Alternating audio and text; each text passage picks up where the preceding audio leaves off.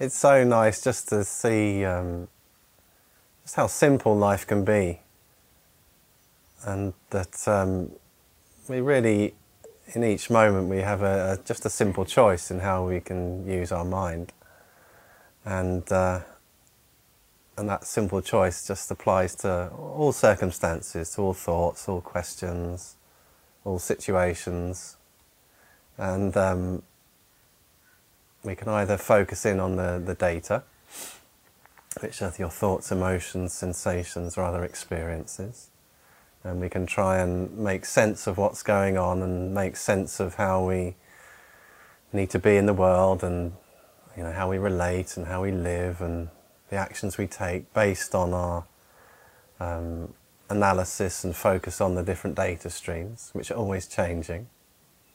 And you can look at your own experience now and see whether that's the case for you or not. Are your thoughts just going this way and that way, and then physical sensations and emotions, suddenly you'll feel suddenly happy or suddenly unhappy, and they're always changing, and so to try and proceed through life based on just the emphasis and focus on all of these different ever-changing descriptions, perceptions. It's one way to proceed, and most of us are familiar with that way of living life. I know that's the way that I try to live life, and I also really like what we heard in the video about a simple practice, and I see the way that I previously set up my life where I did have these simple practices, but so I can see how appealing that way of living was to me. But the practices that I had chosen were practices based on rearranging my data. So trying to cultivate or bring about a positive set of descriptions. So trying to make myself feel happy, or trying to make myself feel relaxed, or trying not to feel the unpleasant things in life. Trying to manage and keep those experiences at bay. And I had some success, but it was always really hard work. Relaxing was hard work. It took a lot to try and be able to relax. And I adopted practices that I thought would help me with that, but there was always something that needed to be done. And there was always an ever-increasing focus on my descriptions about what was going on and how I was feeling. And so to come to the Balanced View training and to be introduced to a completely different way that I could live my life, and that there was actually another choice that I had and that I was capable of making, and that was just to relax and to recognize that there was something about my experience that I just hadn't really noticed, and that there was something about my experience that was constant and reliable, was always on, and whenever I did notice it, and whether I did make this choice to rely on it, then everything that I was looking for in these other practices was found to be already present. So the search was over. And the search was over once I was first of all introduced to what was reliable and always present, this pure perfect presence, this open intelligence that was the basis of everything I was experiencing. And that's really easy to introduce yourself to. You just stop thinking for a moment. And what remains when you do that? Just for an instant, you pause all of the descriptions, all of the thinking, the trying to understand everything, and there is an alertness that's naturally present. There's a cognizance. There's a capacity to know that's always on. So it's naturally present. We don't need to try and work for it or try and get it from somewhere. It's just simply who we are. And so I was given this really simple suggestion that for short moments, repeated many times, rather than trying to work everything out or to pursue practices that I thought were going to get me somewhere. Instead, I was given a suggestion, well, why don't you just relax and allow everything to be as it is, and recognize that there is this intelligence, this pure perfect presence that's naturally available right now, and is the basis and essence of whatever you're thinking, feeling or sensing. And this invitation was so clear and was so immediate and was so accessible that it was, well, I'll give that a go. I'll test that out. And as soon as I made that simple choice, just to relax and allow everything to be as it was, there was a sense of ease, there was a sense of relief. And also a sense of some amusement at just how hard I'd been working to try and get somewhere, to try and be someone, to try and understand everything that was going on and work everything out and cultivate an identity and then uphold that identity, and you know, all of these things that I've been pouring so much time and money and energy into. Whereas actually I could just relax and find all of that was naturally present. And that was amazing. It was incredible. And it was such a relief. You know, I didn't have to continue on with all of these complicated ways of trying to live my life. I could just relax and be me exactly as I was. And then to be given the further suggestion that that short moment of instinctive recognition was something that I could repeat. And so that's what I did. I tested it out. I repeated that short moment. And to be given the further suggestion that, well, you can actually help to remind yourself to remember to recognize this naturally present open intelligence just by simply coming and showing up at an open meeting.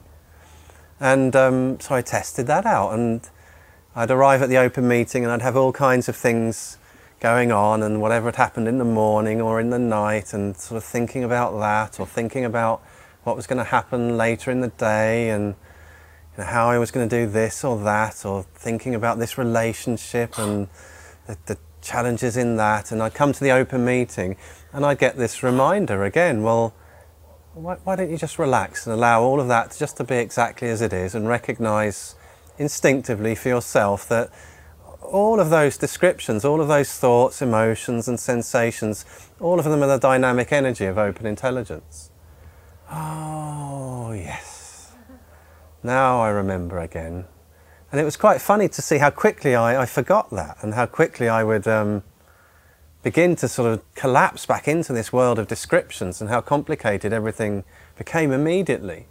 And yet as soon as I relaxed and recognized open intelligence, there was the simplicity, there was the ease, and there was the clarity of mind that I was actually looking for.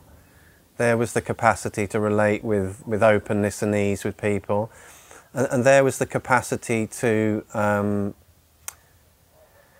get things done, because I saw that what prevented me from getting things done was thinking about them, and getting caught in a loop about why I couldn't do something, or why I didn't like doing something, or how I didn't know how to do something, and just repeating those thoughts and coming up with endless reasons to justify why those descriptions were correct.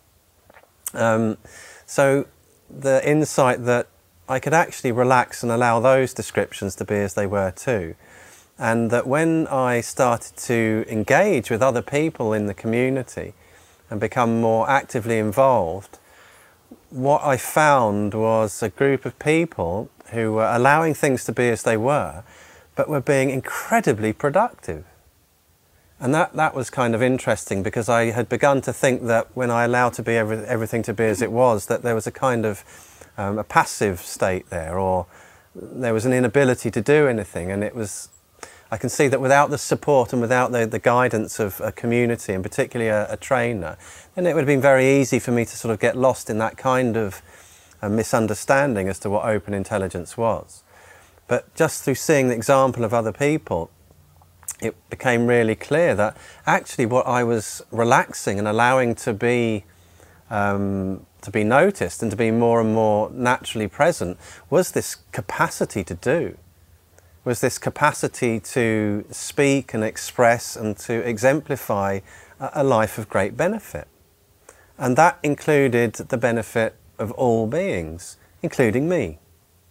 So increasing insight into what that meant came through repeating the short moments and participating in trainings as well, training up this capacity for clear insight and understanding, and then also learning from the example of others and really seeing that there were practical steps that I could take to empower myself in a really relaxed way, but there were things I could do, like if I wasn't sure how to proceed with something, making sure that I at least knew what the next step was, even if it was just the one next step that I had to take.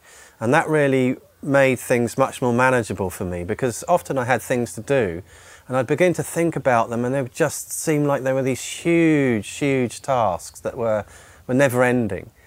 And yet all I really needed to do was to know what the next step was. And if I wasn't clear on that, then I could check in with my trainer and we could work out what that next step was. And that really broke it down into a manageable, practical way to proceed. And identifying also what will really support me in my life. And then seeing, well, what's the next step that I can bring that about in my everyday life? You know, how can I look after myself so that I can be of more benefit to other people?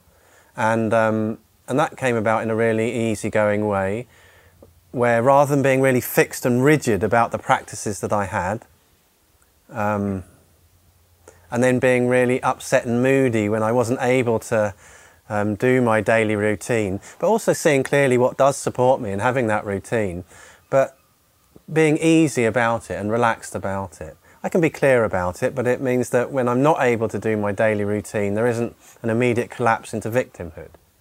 I can just relax and see, okay, well, when can I start doing the activities that I see support me, you know, the physical exercise or stretching or whatever it is that you enjoy and helps to support you.